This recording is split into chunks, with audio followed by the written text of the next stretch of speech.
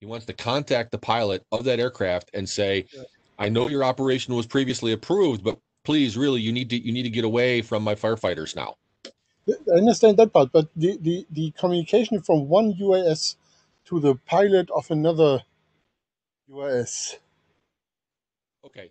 I Yeah. thought you were talking about that, and that's something that, apart from something like TCAS, I'm cannot imagine yet. Well, so um, the the straightforward one is two aircraft, neither of which is TCAS equipped because they're both small UAS that aren't required to be TCAS equipped. And one drone operator sees another drone, and they just want to coordinate so that they will, stay out of each other's hair. So this would be less about safety, but about mission completion. So I want to make this great video shot of something, and another drone is flying into my scene. Yeah, it could be either, but presumably the safety implications of two small unmanned aircraft in the same airspace are minor to begin with. Yeah. Okay. Thank you. Yeah, just one I would say more administrative comment here is that I'm not sure that the I would say the current communication interface is within the current, I would say, charter we have for the working group. So it would be, I would say, yeah, we need to double check if that, I would say, that interface is currently a part of what we have already in the charter. If it is not, I'm not sure that we can spend more time on that. At least for in the early phase of the working group. We won't, I would say, we won't specify the interface, why it is needed, and so on, because this is not what in the current charter. But perhaps I'm wrong, but we need to double check that one, COR. So agree with you there, and I'm not suggesting that it would be appropriate for us to work on the actual observer to pilot communications channel. I'm merely suggesting that we want to ensure that our requirements are such that the identifier that we use is one that can enable such contact to be initiated using internet protocol based higher layer protocols, whatever they might be, SIP or whatever. Yeah. I guess next slide.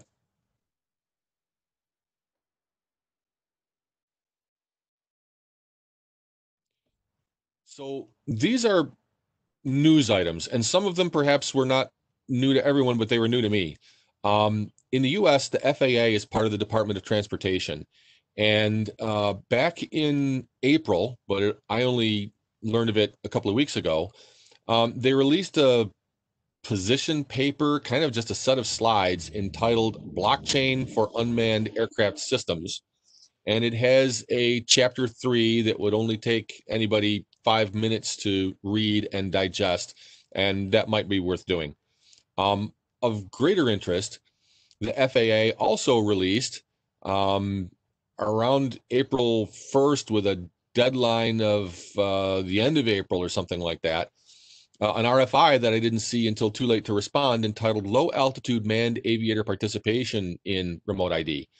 And this was the idea that although it has been made clear that when manned and unmanned aircraft are operating in the same airspace, it is the responsibility of the operator of the unmanned aircraft to be aware of the manned aircraft and stay out of their way. The manned aircraft take priority. Nonetheless, some general aviation pilots may want the additional situational awareness that is provided by being able to receive UAS remote ID. I don't think there's really any thought of sending UAS remote ID as if they were an unmanned aircraft when in fact they're manned, but just wanting to be able to receive it while on board their small aircraft and know what's going on around in the airspace. Then, interestingly, several cabinet level agencies in the US are pushing back against the FAA NPRM. And I'm not at liberty to disclose the details, but one major agency went so far as to go through some of the 50,000 plus comments that the FAA received and call out comments, many of them negative, on the FAA's proposed rules, and put together a response to the FAA that said, hey, look at all these comments that don't like this particular aspect of your rules, and we as federal agency XYZ also don't like that rule. And I just wanted to make the point that many of the public comments that this agency is supporting in their response to the FAA are the same comments that we made about this information cannot be trusted and no one can use it to take immediate action if they might need to.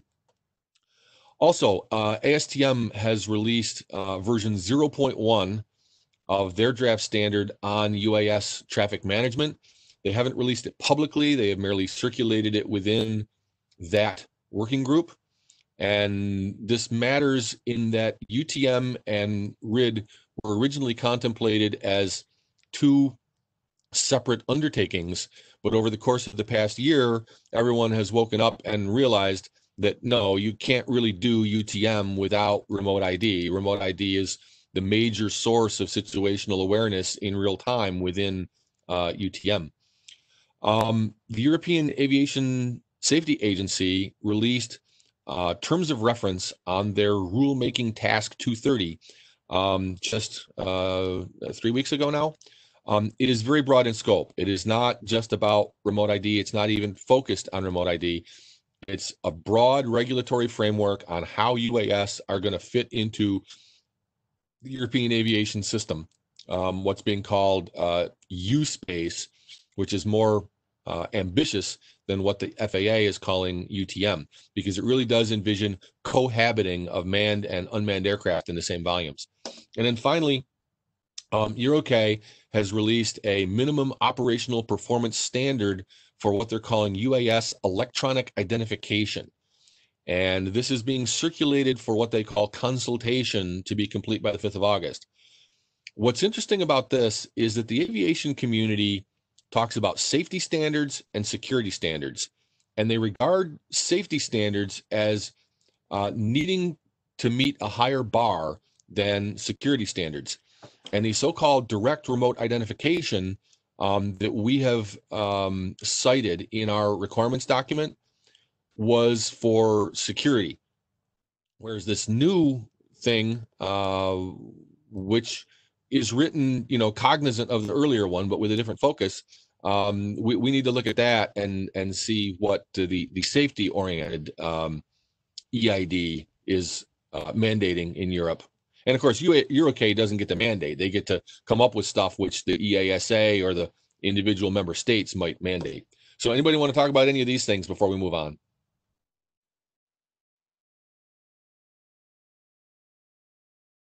I guess let's move on.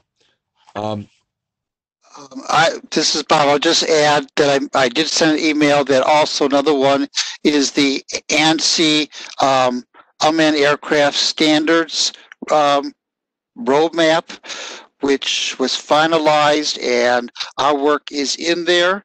IETF is now listed as one of the SDOs in this space. And this is scheduled to be published end of the month.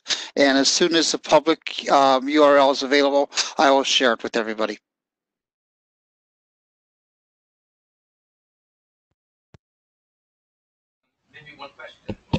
Maybe I have one question regarding the FAA RFI.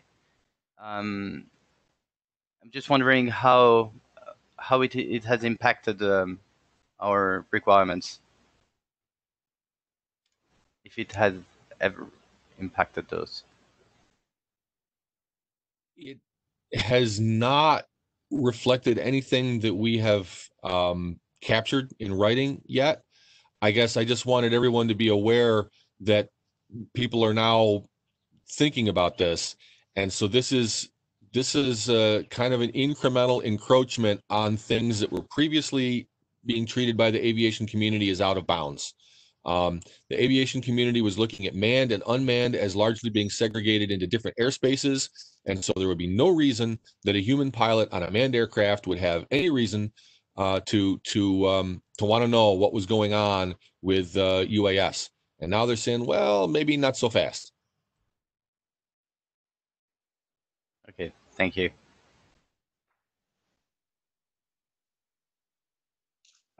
Stu, this is Shay. Regarding the FARFI, my personal opinion is I don't think this is going to have a huge impact for us. Since this UAS mostly flying under 400 feet, which is in the United States would be class Golf, which is uncontrolled airspace. This is ATC might not have any authority in this airspace. That might leave the manned aircraft, unaware what happened in this area, which is not controlled.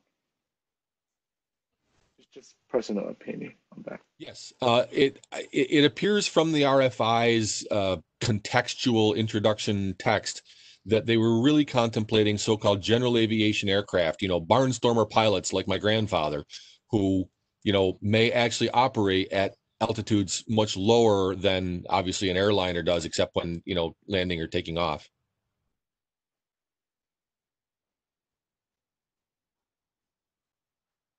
Anyway, I guess the real point would be that this drives the safety issue even harder. If manned aircraft are going to be cohabiting in the same low altitude airspaces and wanting to be aware of the unmanned aircraft around them, and depending upon UAS remote ID to tell them, then that pushes the requirements bar higher on reliability and other concerns like that for UAS remote ID.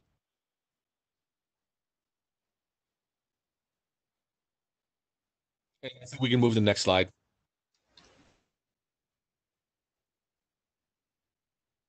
All right, so the first thing I want to say before getting into this slide is I am the problem and I know it. In the past month, evangelism of what we are doing overwhelmed editing our actual drafts. So what we did get done, Andre provided some text entitled Architectural Implications of EASA Requirements, and that had to do with the fundamental conflict between privacy and things that are being mandated effective a week from today in Europe, and more generally the conflict between privacy and transparency. I think some people have framed this as a conflict between privacy and safety, and I really don't see it that way. It's a conflict between privacy and transparency, as I think Tearless and Stuart from Apple pointed out back in either Montreal or Singapore, I forget which, because there's no question about the public being able to see the identifier. The public needs to see the identifier so that if the aircraft is doing something that the observer and the general public thinks is not a good idea, remember the general public can constitute authorities, and those authorities can then track that identifier back to the operator and have a conversation with them. The question is, should the public have transparency into things beyond the identifier itself? And then those things beyond the identifier itself that in many cases will be looked up in a registry, clearly authority needs to have access to those, and presumably it is authorities that are primarily worried about the safety aspects. Anyway, next bullet. As Bob mentioned, he became very actively involved in the ANSI UAS Standardization Collaborative's effort to produce a roadmap. Now, this thing is like 200 or 300 pages long, and it had a major section that was all the other SDOs that are involved in setting any kind of standards related to UAS. And ASTM was in there. Lots of organizations were in there. IETF was completely absent. And so I want to thank our chairs and our area director and Bob for fixing that. Then Adam has made some progress with prototypes. He has registration operations so that a new operator can get into a registry. An operator who's already in a registry can register a new aircraft. The operator and the aircraft can have certificates issued by the registry and can have HIP resource records placed in DNS automatically by the registry, and then those HIP resource records can be looked up upon receiving broadcast remote ID transmission so that signatures can be verified, or alternatively, if somebody just waits long enough for a periodic broadcast of one of these highly compact certificates, then recourse to DNS is not required, and the public key is available from the certificate to be used to verify the signatures on the other messages. And I'm hoping that we'll have a few minutes today for Bob and Adam and Andre to talk about those three contributions that they have made. The Registration Operations Workshop, we were invited to present. We did present. We took advantage of the opportunity as a plea to them for help with registration issues. Unfortunately, some of the early speakers went way over time, and I was the last speaker, and I had to cover, 20 minutes worth of material in 10 minutes. But hopefully we will get some help there. We've had at least one company that sells technology to registry operators that has been very active in contacting Bob and me since about what we could do together. The last thing, which has basically utterly consumed me and largely consumed Bob, is ICAO has welcomed us into their Trust Framework Study Group, which has 3 subordinate working groups. We've been very active in their GRAIN, which is not about setting standards. It's about building a network. And you'll notice that I said an internet, lowercase, for aviation ecosystem. By aviation ecosystem, I don't mean just aircraft. I mean aircraft and ground operations that support anything to do with aviation.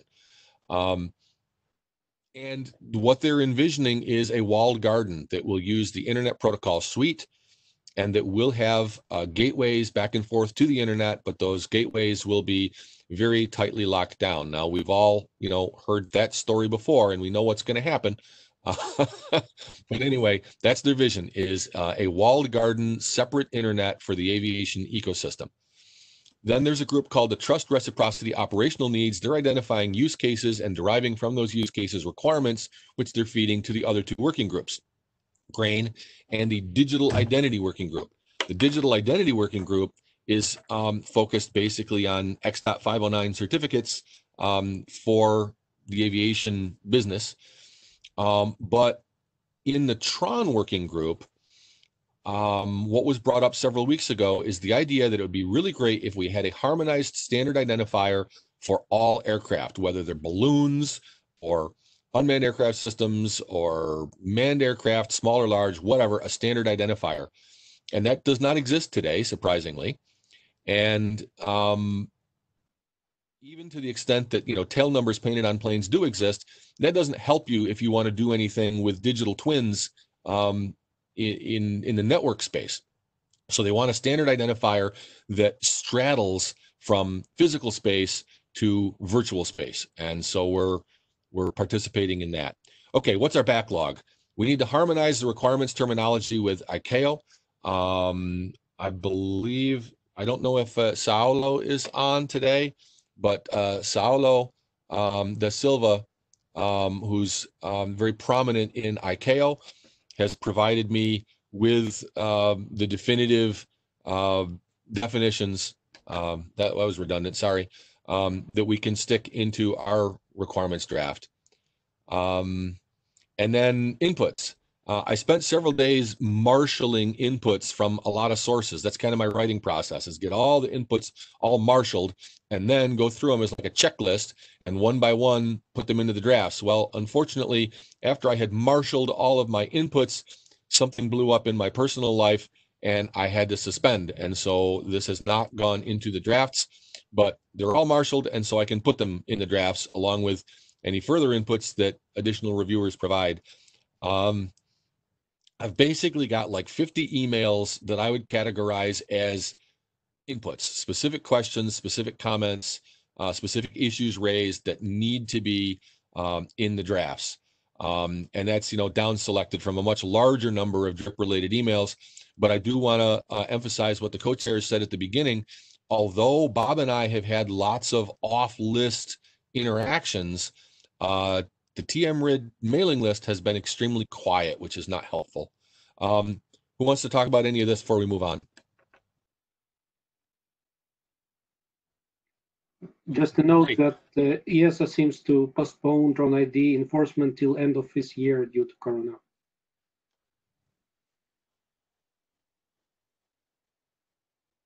I guess that's good news. Did you want to comment on it further? Well, maybe they have more time to consider more privacy relevant solution from IETF. Great. Okay, so I really only have Stuart, this is Sue. When will you have time to do this update? Should we wait for the update to do our reviews, or should we do the reviews on what you have and then give you the next round after you do the next update? How do you want to handle that? From anybody who hasn't already done a review of what's out there, I prefer it if you took a look at what's out there and, send me what you have to say as soon as possible so that I can reflect it. And then hopefully we'll have a couple of reviewers who have a chance to take another look at it just prior to when we were supposed to be in Madrid.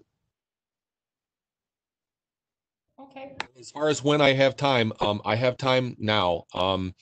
Dad survived his stroke, and I took him home last night, and so I'm back in the saddle.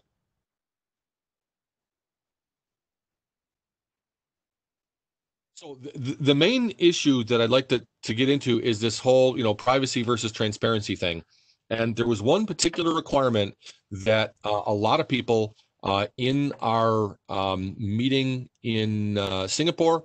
Or in our subsequent interims have grumbled about a little bit. And this was Privacy 3, encrypted storage.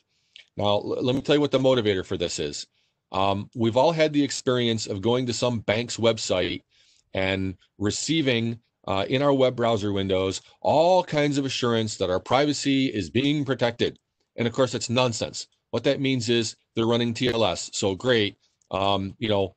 We know that the server really is who the server claims to be, and our data is encrypted while in transit. But as soon as it gets to the other end, they put it on a hard drive that the janitor has access to, and we're all unhappy with this. And so I wrote this requirement that said DRIP should enable selective strong encryption of private data at rest in such a manner that only authorized actors can recover it. But that gets a little outside the IETF's normal swim lane, as a number of people have pointed out. So the question is, do we keep this requirement as written above? Do we simply delete it, or do we rewrite it in some manner that makes clear that we are not trying to get into the business of information security on end systems, but that we are wanting to ensure that the protocols that are used when those end systems communicate with each other are fully compatible with and supportive of, and indeed encourage information security on those end systems. And I will sit back and I think this would be a good place for some fur to fly. Stu, Bob here. So did you share the the NASA USS, inter-USS document that touches on some of these areas? I had not shared it. Do you have it handy? I have my copy. I can send it to the list, but that's kind of hard. It's large. Do we have a URL for it? I'll look. Most of that stuff they tend to keep on portals that they that they limit access to, but I will inquire whether there is a public URL that everybody can go to for it. I'll put it on my own server and post that URL. It is a public document. I'll do that after this call. so that people can then look at that. For the rest of you, NASA put out a very extensive document for inter-USS communications, which is pretty much outside of the DRIP framework, but deals a lot with various protocols and certificates in the IETF arena and how communication between members of the total ecosystem would communicate and thus hopefully protect this UAS information.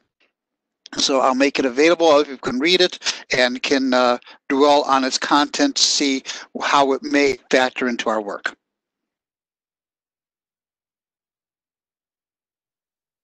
Anyway, that is my last slide, and beyond any discussion of this, which I hope we'll have.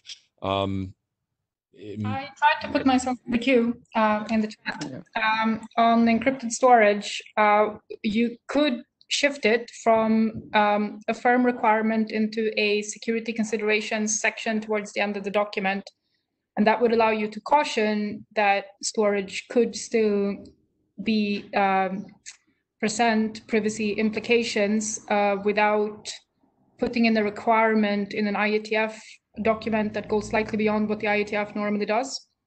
So that would be if you wanted to highlight it without actually going beyond the remit of what the IETF does. But I can put such things in my review also now that you highlighted them here. So I have another question for you, Stuart. this was Amelia, by the way. I forgot to introduce myself.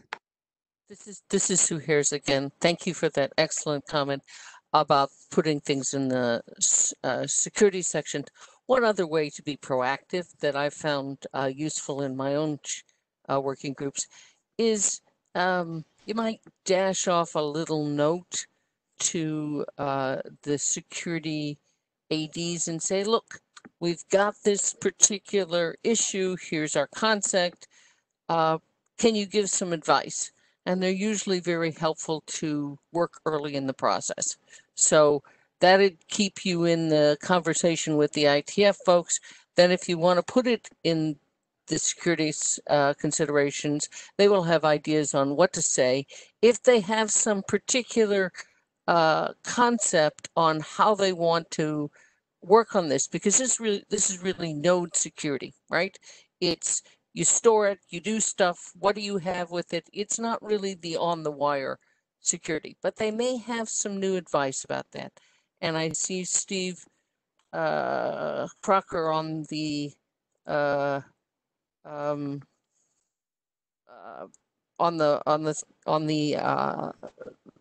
participations list. Do you have any other advice, Steve?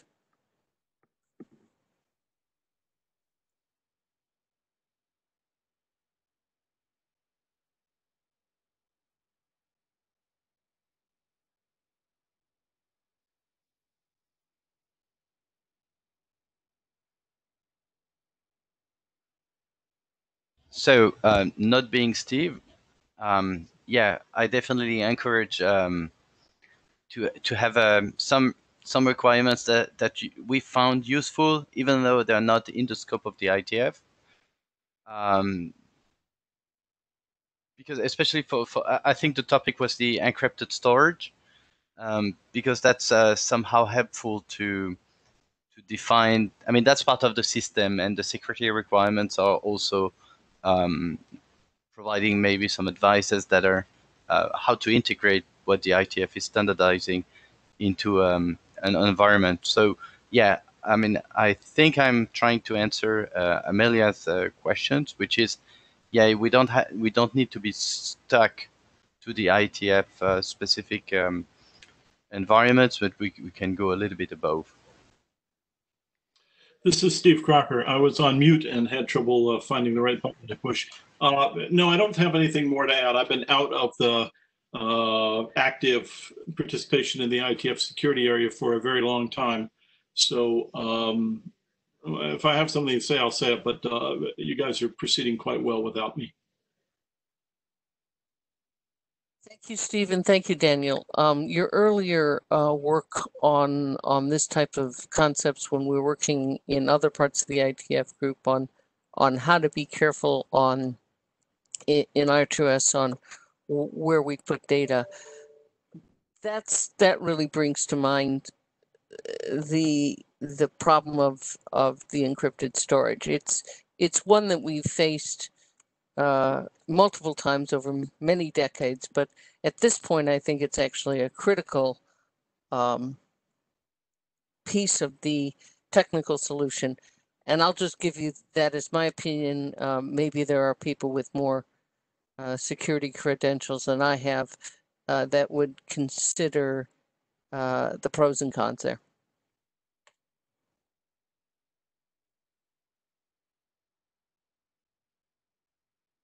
Thank you, Sue. Any other questions? Amelia, do you get the response for your question? Yeah, sure. No, yeah. Okay, thank you. Any other comment?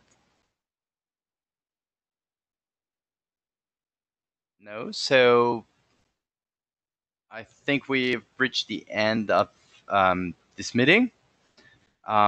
So has anyone to say that might be a little bit out of scope of the draft that would fall in the any other business section? I'm hearing none. So if you're unmute, if you're mute, please unmute your mic. Otherwise, I can declare the meeting adjourned. And thank you very much for your participation. We're waiting for your reviews. I'm quite happy about how the work is being handled. And I'm glad to see that moving on. So we would like to keep the July deadline for the working group Light Call. July is tomorrow. So yeah, please get yes, please get focused on that, and we'll try to make that happen. I hope Adam, everything is going to be fine for you and your father, and I hope that we'll meet each other in Madrid virtually. Thank you very much. Bye. Thank you all. Thanks a lot.